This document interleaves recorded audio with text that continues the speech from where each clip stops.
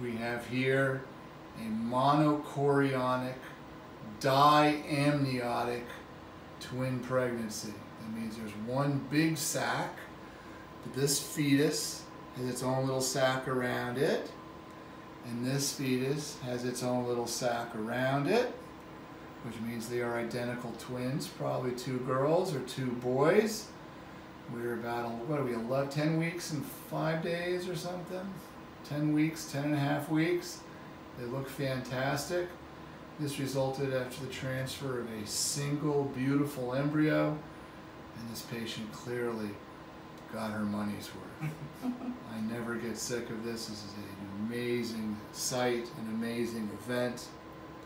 You can see this little fetus moving. You see the neck and the spine, the limbs, the little fingers sometimes. And there's this one, doesn't want to be left out of the action. Fantastic. Once again, a monochorionic, diamniotic, beautiful twin pregnancy around 10 and a half weeks.